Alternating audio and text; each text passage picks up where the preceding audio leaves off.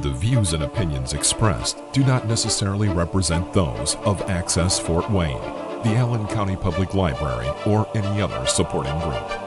Access Fort Wayne is a department of the Allen County Public Library. If you or anyone you know might be interested in making a television show, please call 260-421-1250.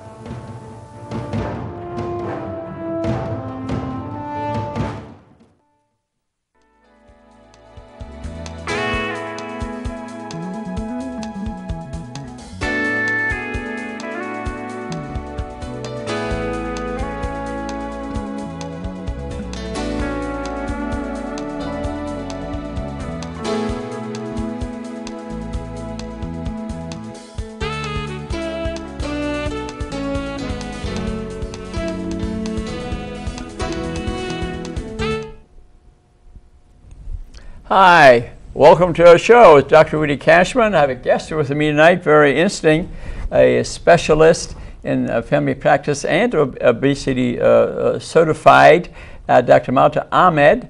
And tell us a little bit about what type of work you're doing right now. To me, it's very interesting. I actually run a family medicine office mainly for Activate Healthcare. It's a clinic financed by the large employer. Mm-hmm. We usually take care of the patient, all the family medicine problems, as well as help them lose weight and get healthy.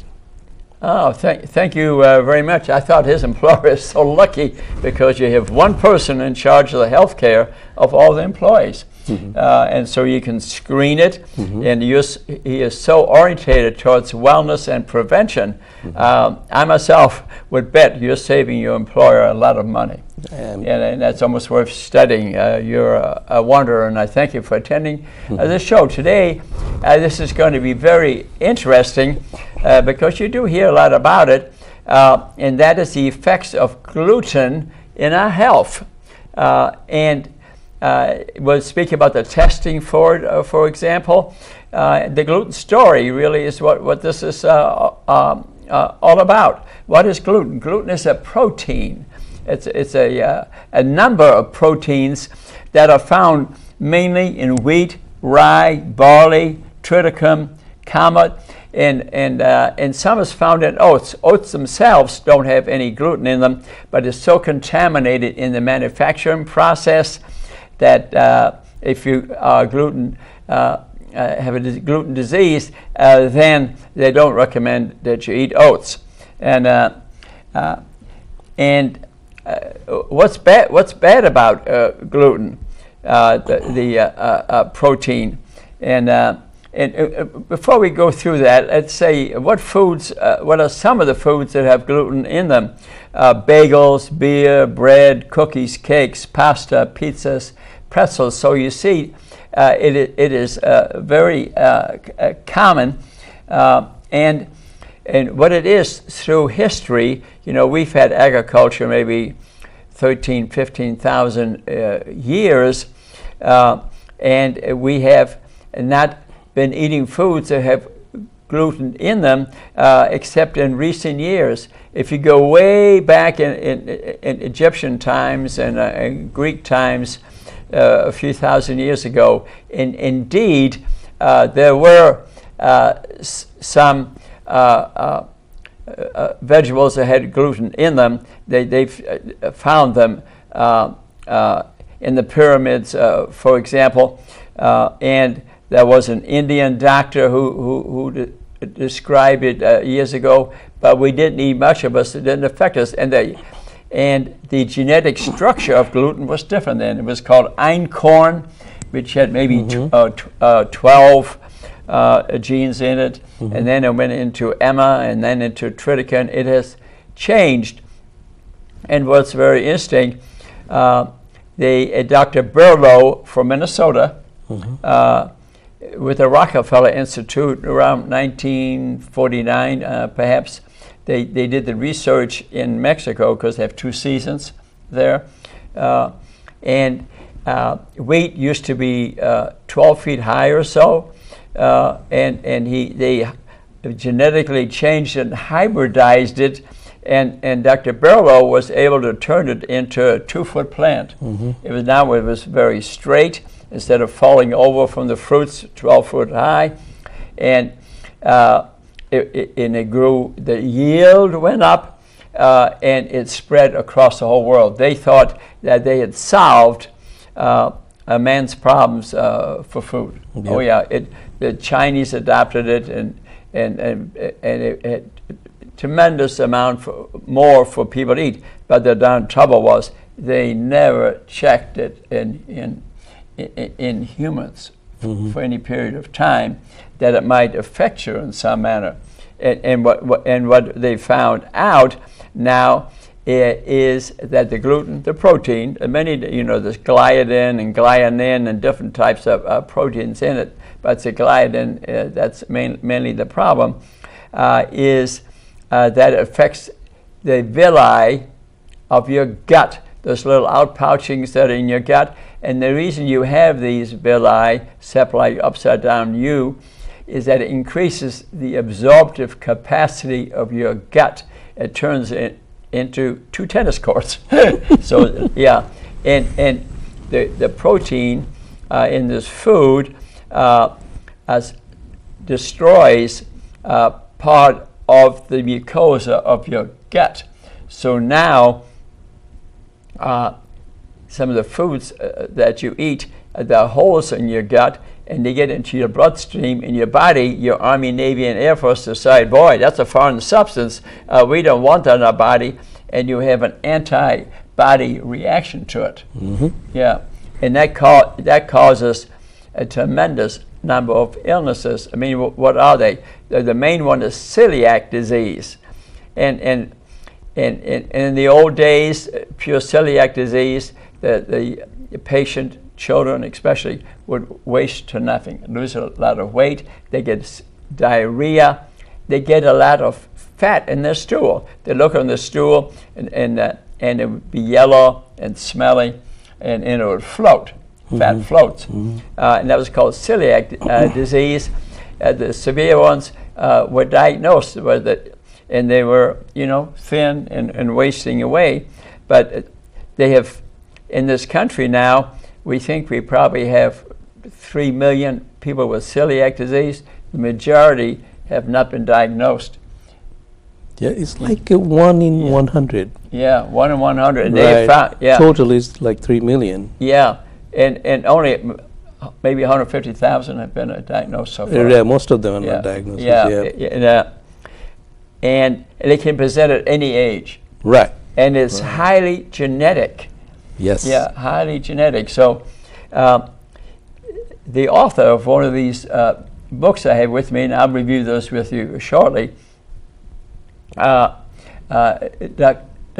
Baby, he went to Australia, and he ran across a doctor who had pictures of about 100 people he had cured of lupus, an autoimmune disease, and pictures of them before and after.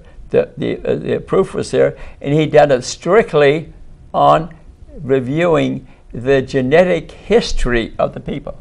And he traced no blood tests, no stool tests. He just traced the different illnesses in the family, and that led to lupus.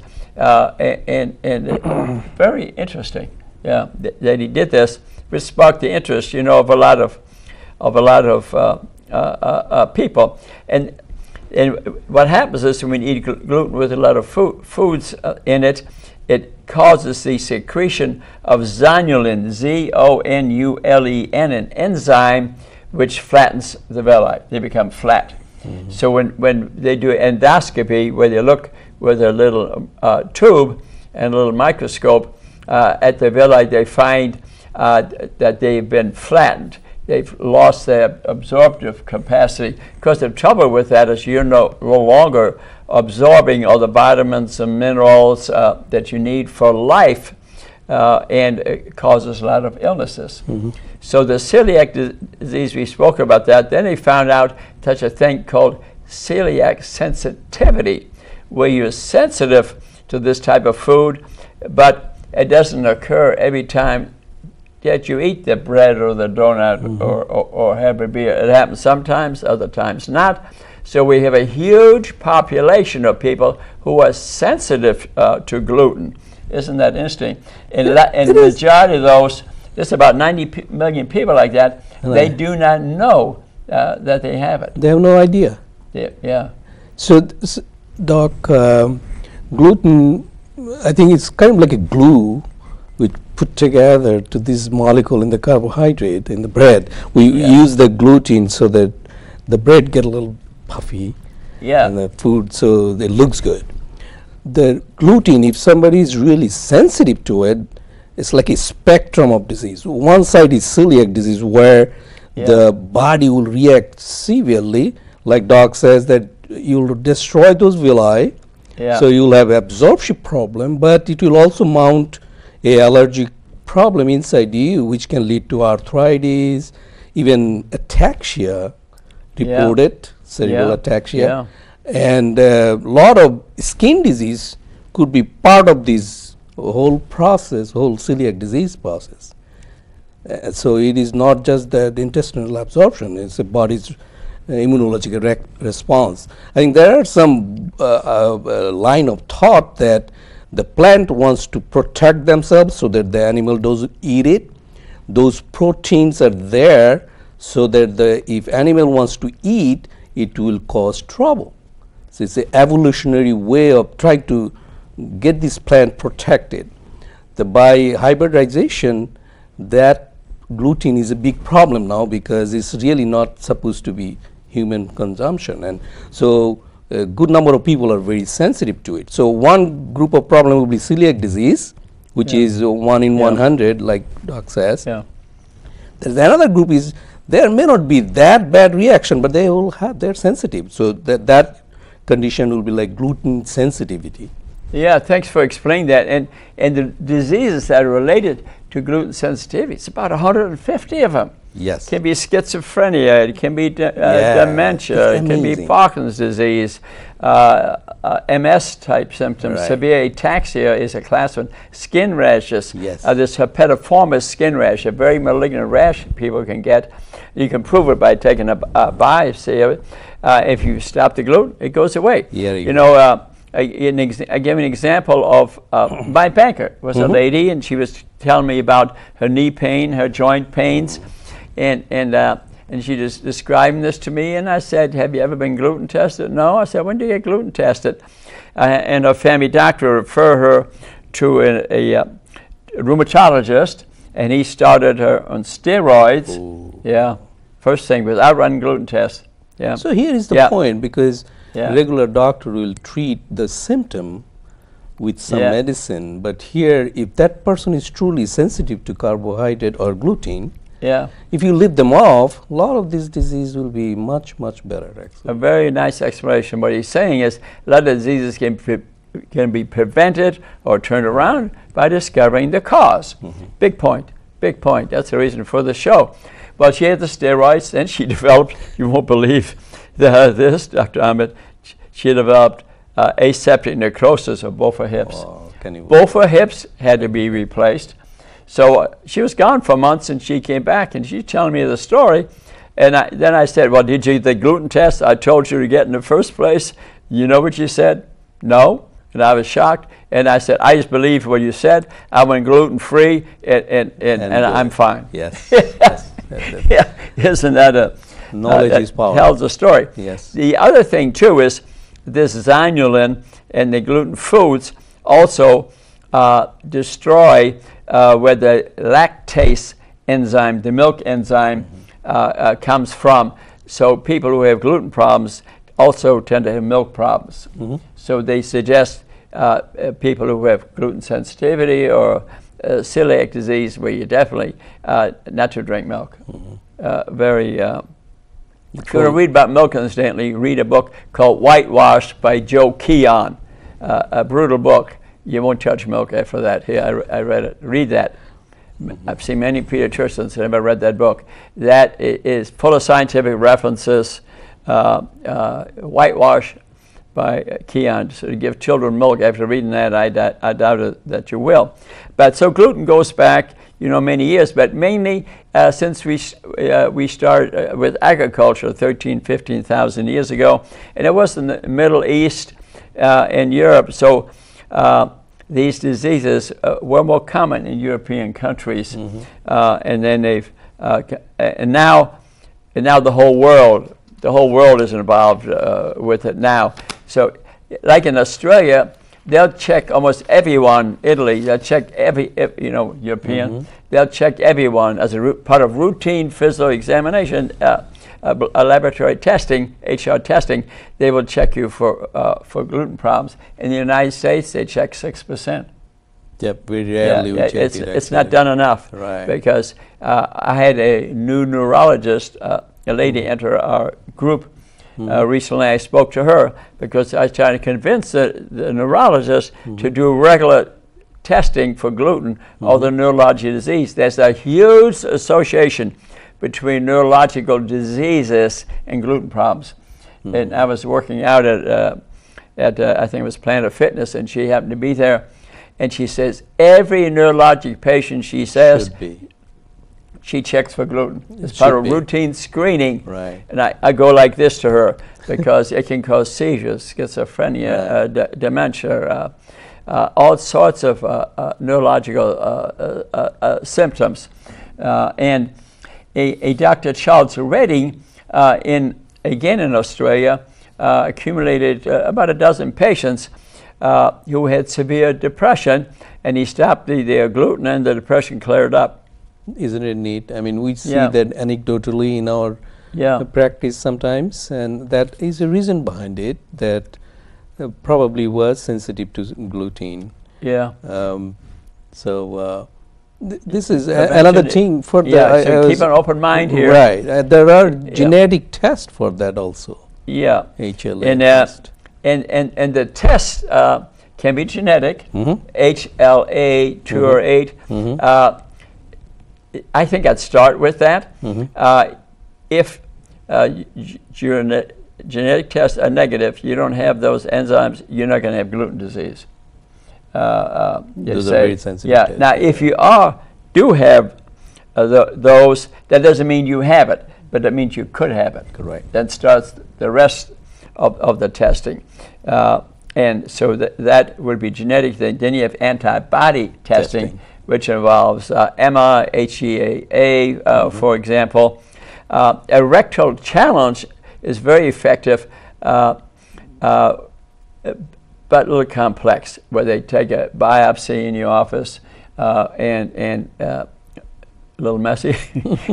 So it's not too popular. But I see it as a company, the Intera company. If you call them, they send you the equipment, you put a little stool in that, you send it back, and within 2 weeks, you have that is the most accurate test there is. Wow. Yeah, a true antibody antigen test. And they can do endoscopy. That's considered the gold standard. But there's slight risk, 1% risk. They can put a hole in your gut, and I met a patient like that actually who had to have a colostomy. Yeah, so it's not riskless to get endoscopy, where they look at the villi, take a biopsy, they look at that, and then if you go gluten-free, they recheck it a month or two later. That changes, incidentally, very quick. If you eat gluten-free foods, it'll change in a matter of weeks, instantly. It's just like getting rid of diabetes. You eat right, it's quick. But you have to confirm it then, and then that's the gold standard. But you wonder, is there any financial incentive here? I don't know, but you have to keep that in mind, especially if you can avoid something. It has even a small risk. Doc, if I can add here. So there are a group of people has something called irritable bowel syndrome. In our physician group, there is a term for, we call it basket diagnosis. Means a patient has symptoms, but we just don't find any reason for it. We do all sorts of testing, it all came back negative. Then we say, okay, you have irritable bowel syndrome. If somebody has it, I would think gluten test to be very important test to figure out if they're sensitive to gluten, because many of the people who are sensitive to gluten, they will have those kind of symptoms, and if physician doesn't advise them, they will never know.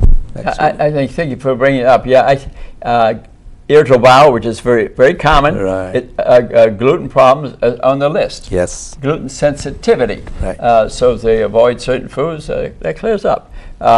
Actually, ulcerative colitis, the same story, where things get more yes. severe. I think personally, almost any can be acid reflux. Any bowel symptoms on a regular basis, get a gluten test, because it could all clear up. Right. Could be, yeah, could be. Right. And today, about 50% of the patients who have gluten sensitivity or celiac disease actually, instead of wasting away, are obese. So to me, I don't know, how do you feel about that? I personally think, from reading all these 5 books, which I'll hold later, should be screened for gluten problems. What do you think? Definitely. You're a specialist in the field. Definitely. I think gluten food that Doc initially said, those are the very common food in American diet, right? Yeah. So we have bread, we have pizza, we have beer, all these has. All day long? Oh, has that. So we're consuming it, and it's also excess number of carbohydrate, and people get insulin problem, then lead to problem with diabetes and obesity. So these are all could be one piece of puzzle that sometimes you have to really look into, that if somebody is truly sensitive to gluten, and if you take that off from the diet, that may really help. Yeah, and in evolutionary time, evolutionary changes take 10, 20, 30,000 years to change your gene structure. So when farming and agriculture isn't as 13, 15,000 years old, our body has the time to adjust to these different grains, and the wheats are changing. You know, it's 12 chromosomes, now it's 24, and now triticum getting up to almost 50, and it's changing all the time. Our body is not used to this. Incidentally, I was walking through the University of Minnesota campus one time for a national wellness conference, and they had, actually in some walks they have pictures of people and stories. So I sit at the bench, have a cup of coffee, and I look at the pictures next to me. You know what it was? You will not believe it. It was a picture of Dr. Berlo walking through the fields in Mexico. Oh, wow. Yeah, I'm sure people walking by had no idea who that was, but I just have been reading about this. Wow. That's Dr. Berlo. It shows him and another guy bending over, and he was from the university. Wow. Isn't that it's almost like the spirit of the universe sent me there to see that picture, it's something. Cankerous, incidentally, liver disease associated with this also.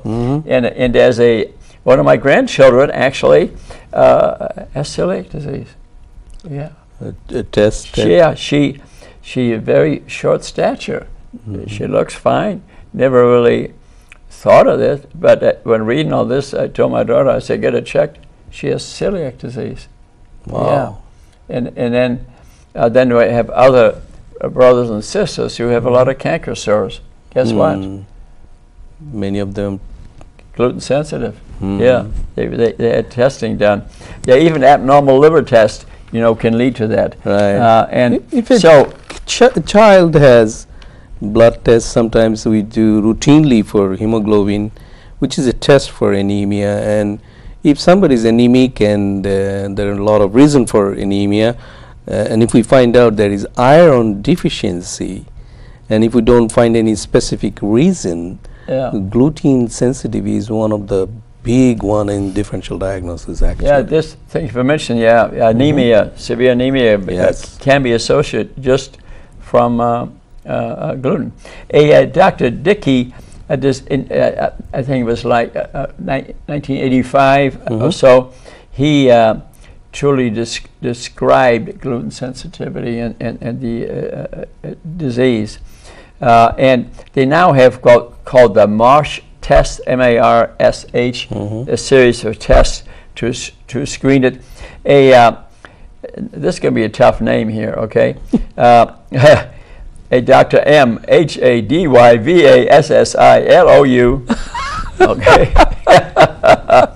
He says 50% of neurological diseases are the gluten problems. Wow. Yet, I know don't a check. group of neurologists who don't routinely run the tests, except this one lady who came along. She checks everyone. Thank God. Mm-hmm. Yep.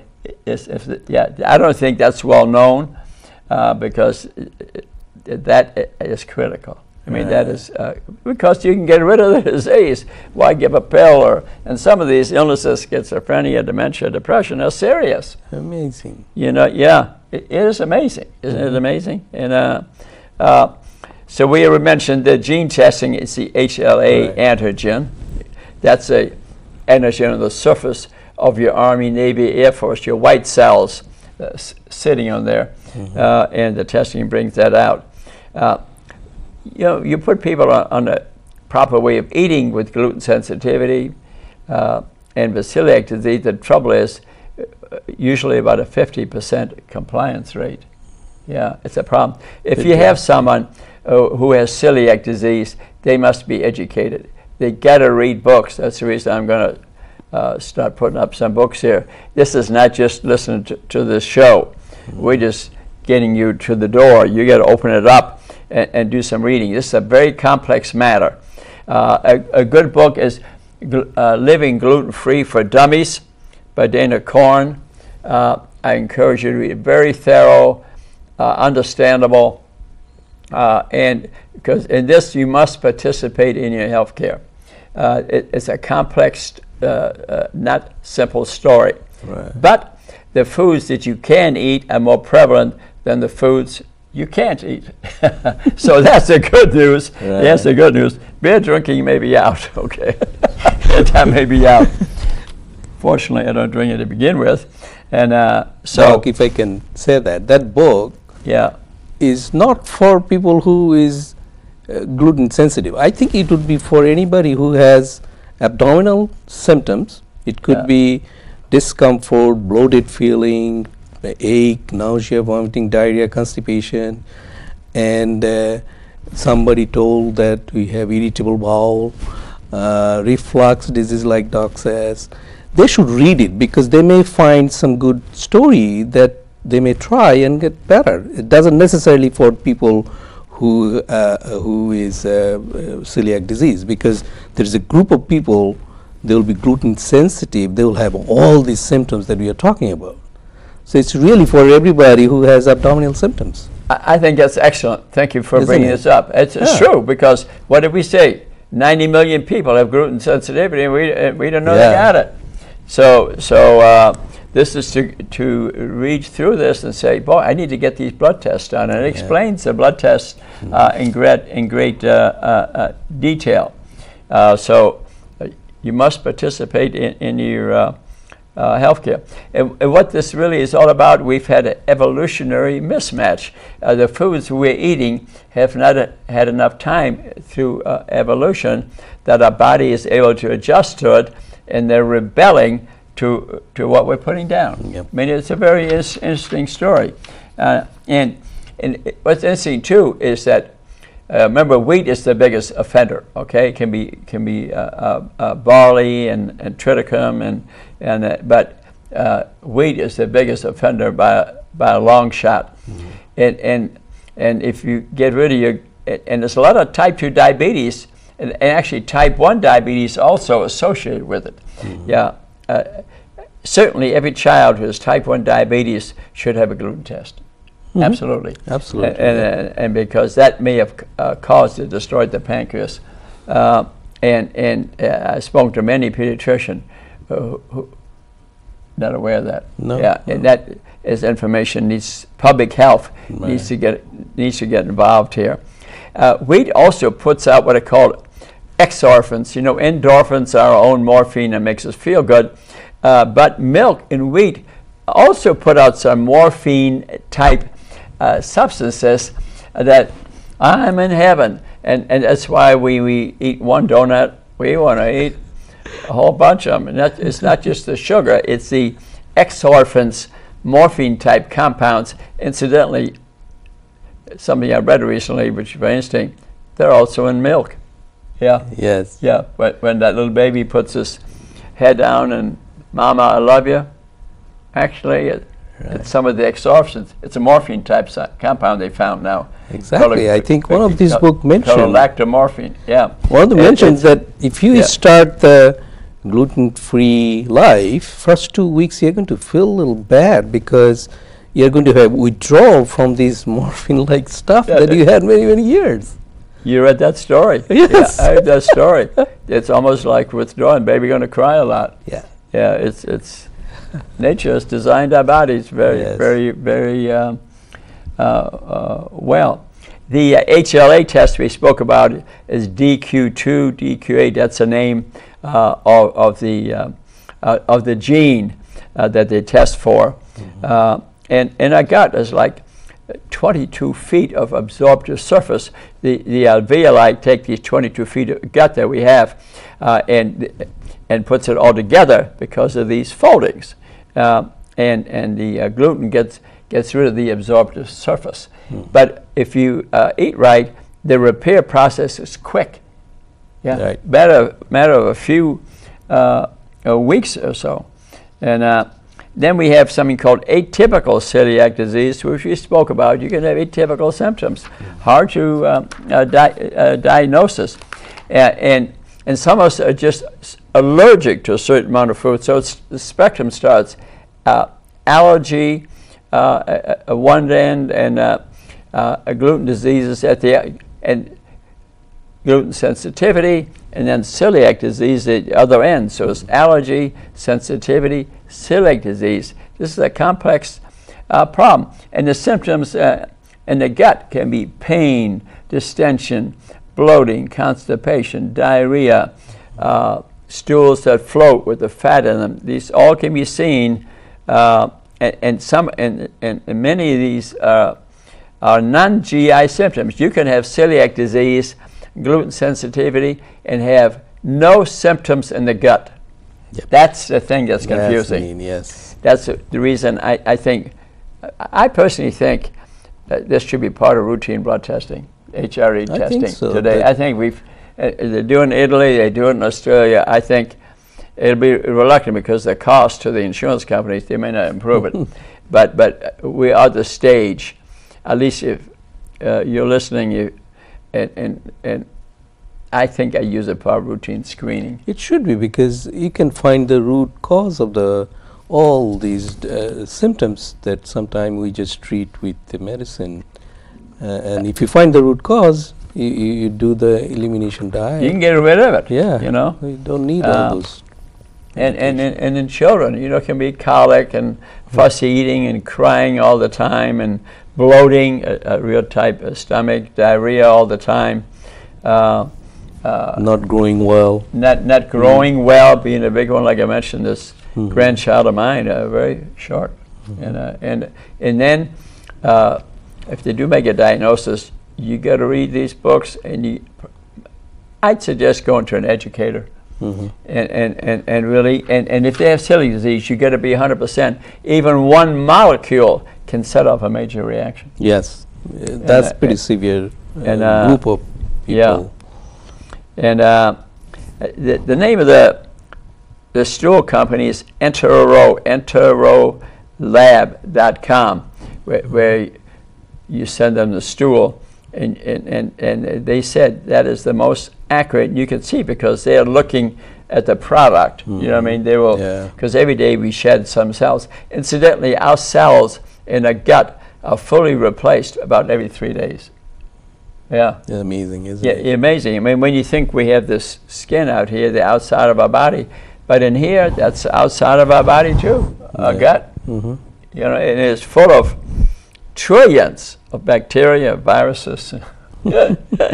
And one of the biggest problems, of course, the ones with celiac disease or sensitivity, is that they're not absorbing the vitamins, the minerals, and they have to, so checking for deficiencies of B12 and B6, iron, for example, albumin, you can have deficiency So genetic testing can rule out about 99% of the disease, not 100, but No.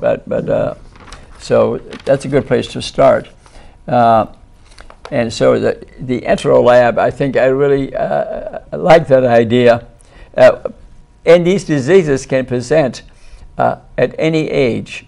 Yeah, you can have even celiac disease can present as you get older. Yes. And what does it? Stress, marriage, surgery, car accident, divorce. Yeah. So it doesn't all start at birth. It can occur anywhere along the line. And I think especially, I think every type 2 diabetic,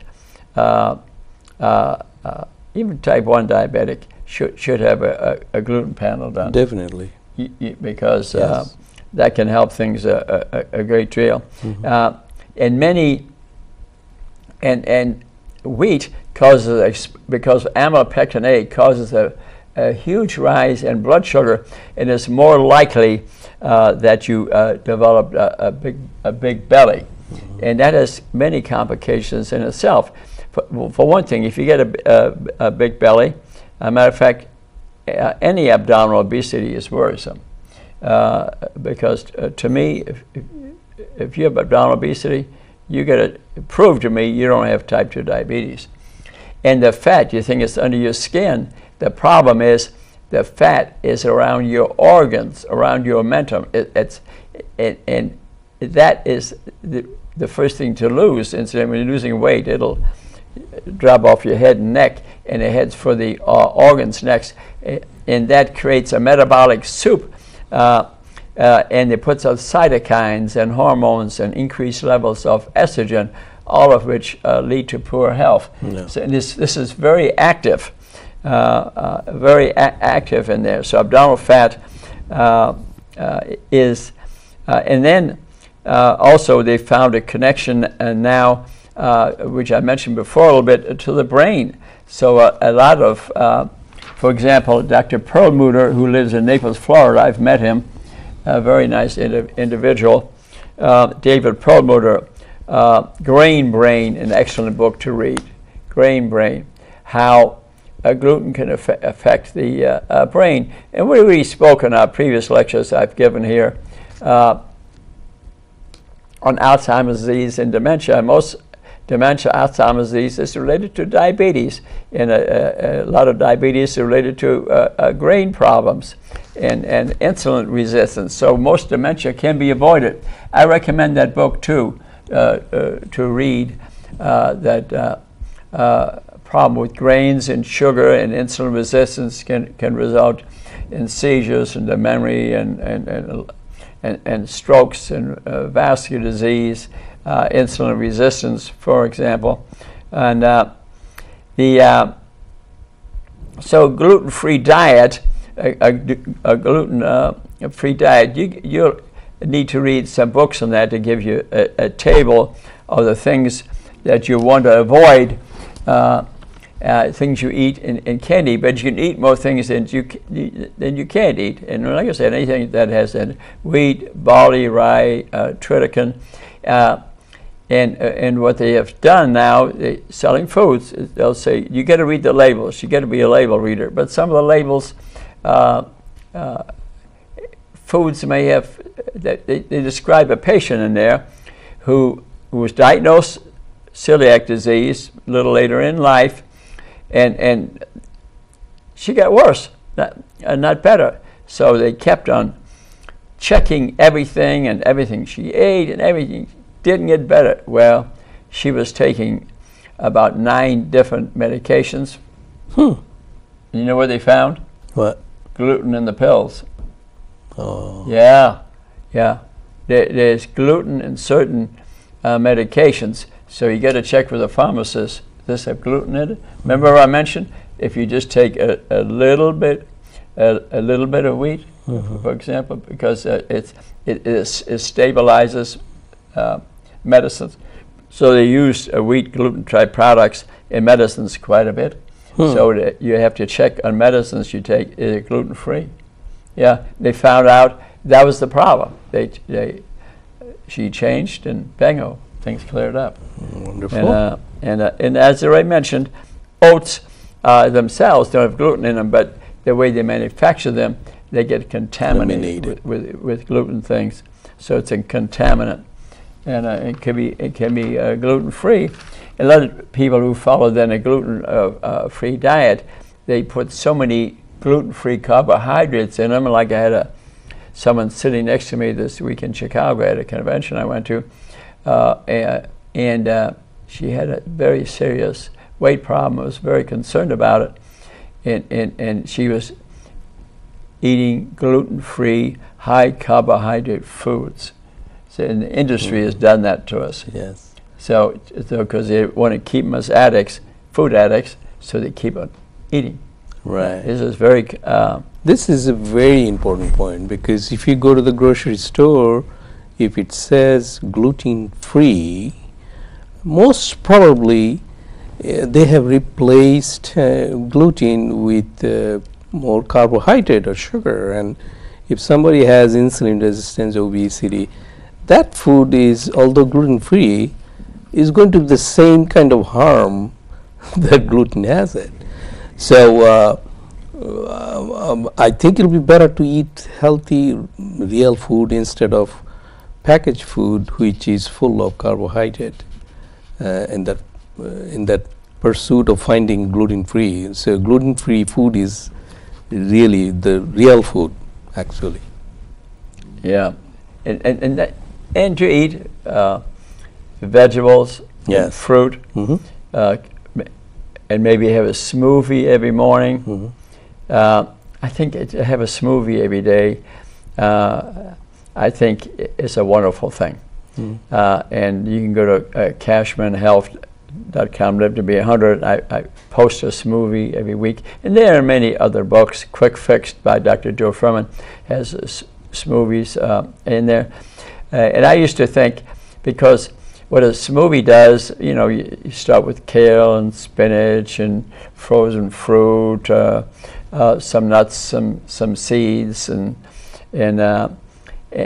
keep on adding things into it. Is that the machines, the Ninja machine, the Vitamix machine, for example, is that they break up the cellular structure of the vegetables you put in there and release all the vitamins and the minerals that your body needs, much higher than chewing it even yourself. So, for example, today I had my smoothie fix in the morning. I won't get hungry till 4 or 5 in the evening. You can add things to it, a little bit of fruit, oatmeal, whatever. Unless you get a gluten problem. And so a smoothie a day will get you a long way. Good way just to start the day, for example. And like if you get, say, type 2 diabetes from anything, you'll get rid of it quickly. Your blood sugars will just dive if you make 70–80% vegetables. And there's a good start. So there are plenty of things for you to eat, but you can't be drinking beer or wheat products. And you're going to remember what we said: gluten sensitivity. You might get away with a glass of wine, but otherwise you won't. Here's another good book to read: Wheat Belly by William Davis, and right on top of the book it says, lose the wheat, lose the weight, and find your path back to health. Excellent reading.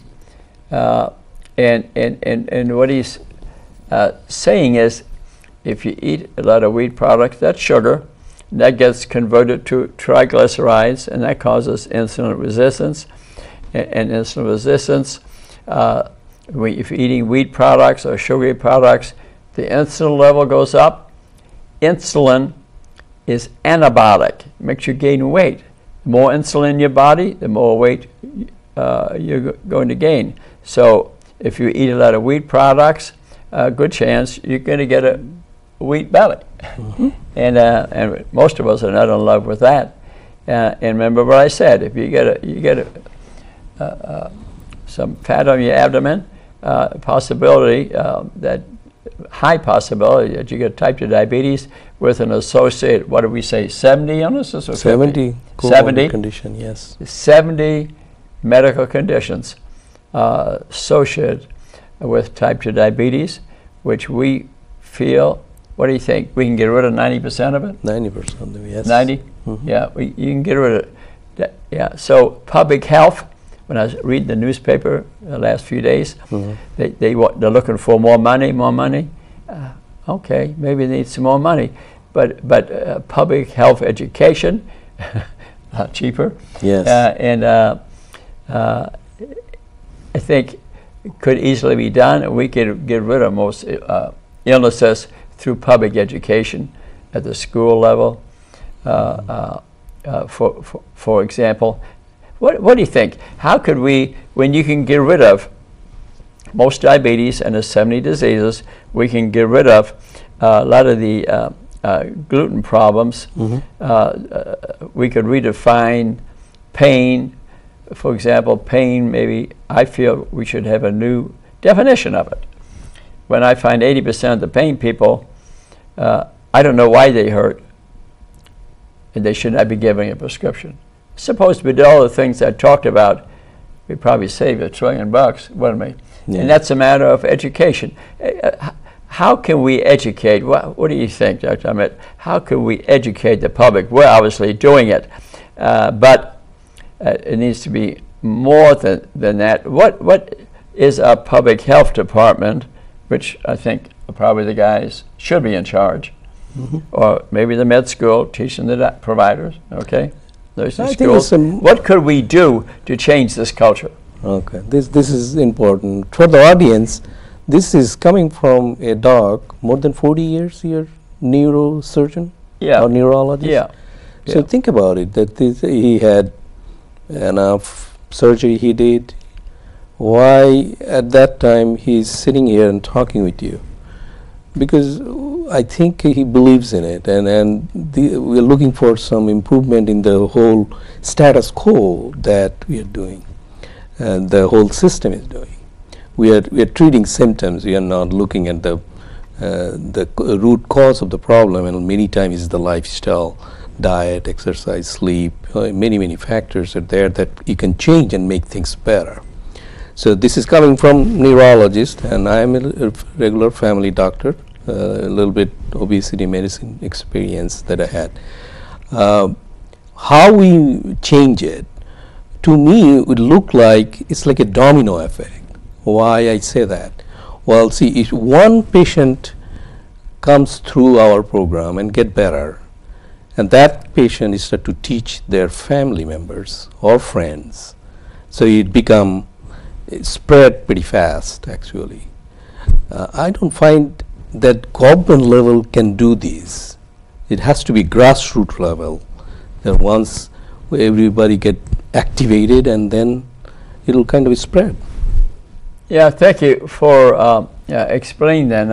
I appreciate it, because I'm trying to look for answers, and there's no doubt the public gets it, because I go to Starbucks or someplace, or and invariably somebody walks up to me that saw the TV show or the radio, listened to the radio show, or read a book, and the word is spreading. But I agree, we need to. The next person needs to carry a story, and I have people bring in family members, you know, and I see people for free, incidentally, and so.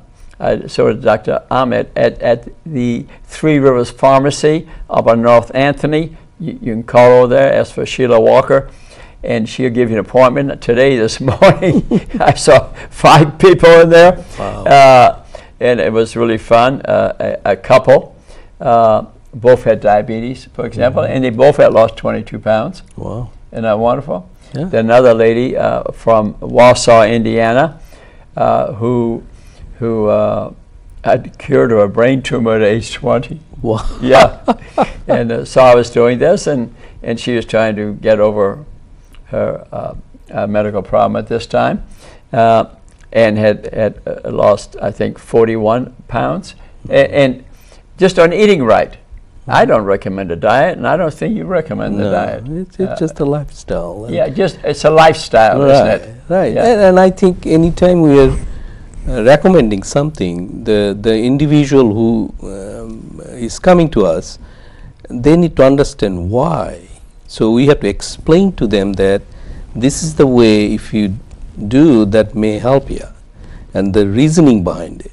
So I'll give you an example. If somebody has too much insulin, and we know that if we eat more carbohydrate, we make more insulin, and that causes insulin resistance syndrome, which can lead to obesity, diabetes, and a lot of cardiovascular disease, many diseases. So once they learn the basic reasoning behind it, then if you say, okay, let's do a low carbohydrate diet, and they have to understand why. Once they understand that, then they will take a step. We don't want to dictate anything. It has to come from them, I would say. Yeah, thank you very much. To understand how to motivate someone, it's not simple, because we like to stay with our old habits. And nature design in us a circuitry to make us feel good. Yes. For example, you know, I hugged my cats this morning, for example, or I hugged the wife, and I feel good. But life is stressful for a lot of people, Right. and some maybe use cigarettes, some use alcohol. What I see more of now, a lot of people using marijuana, and I see in the state, July 1, I see CBD oil shops exploding all over the place. And I say to you, could it be the little bit of marijuana that's in there, 0.3 or 4% marijuana?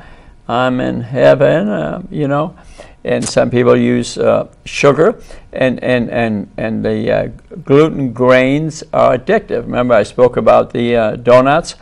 Recently, I saw a singer at a church see me about getting rid of his diabetes, and he said, well, Doc, you know, I went to church the other day where he's going to sing during both services, a beautiful voice.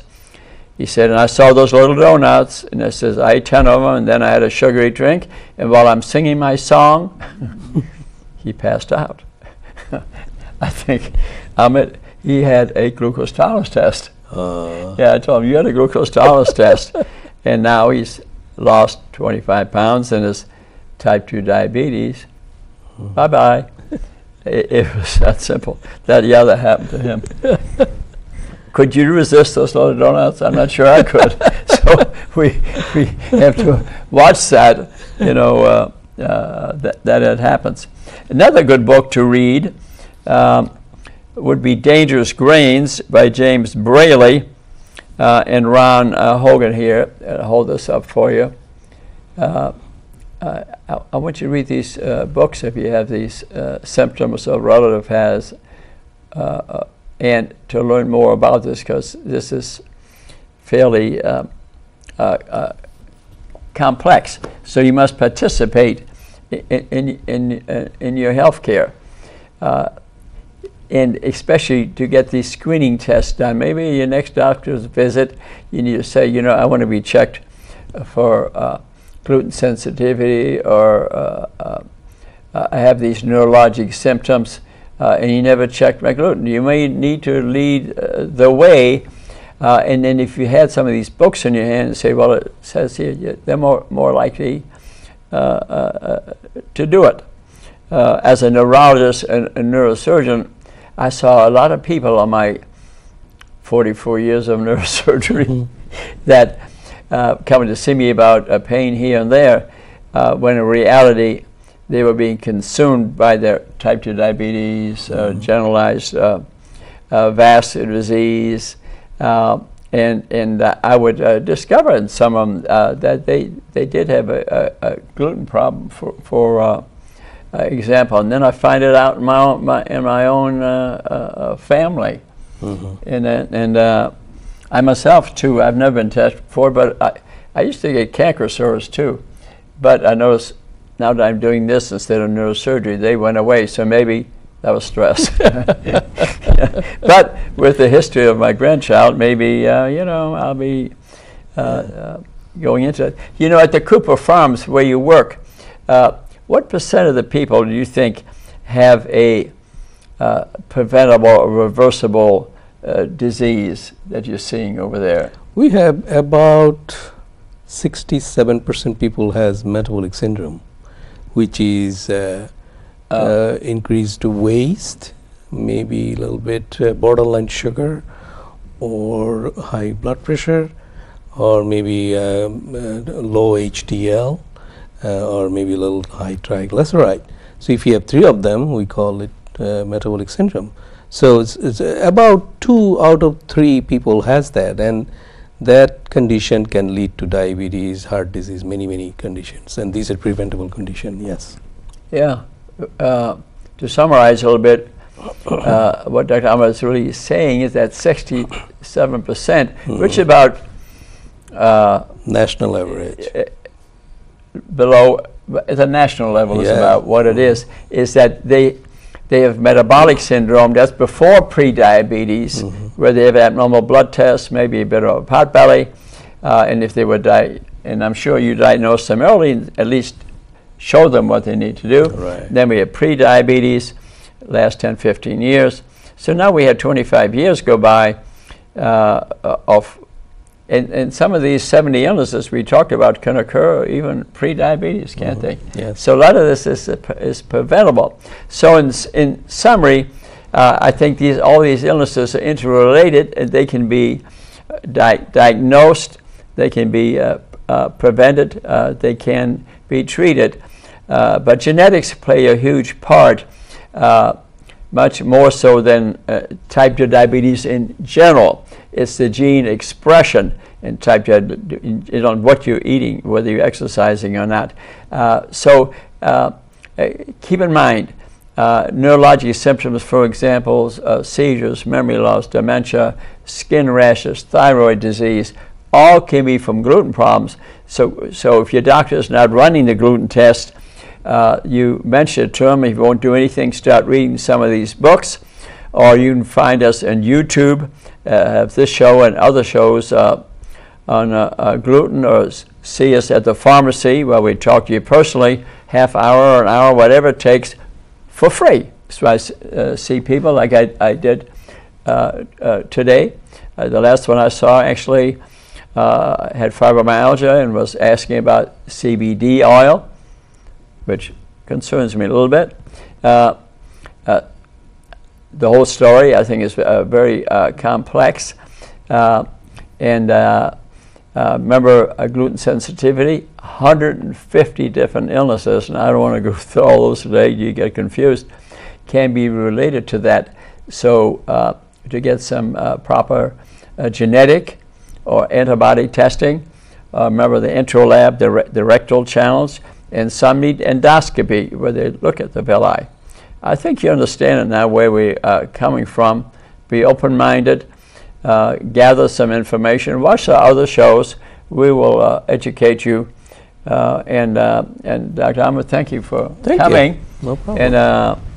And you probably would see a number of these people at the factory who have these problems.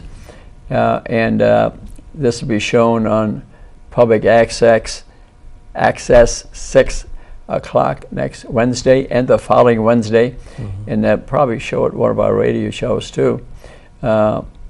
We do this because we care about you.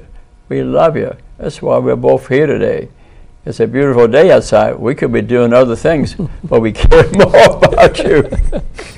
Thanks for watching. Thank you. Bye-bye. Bye.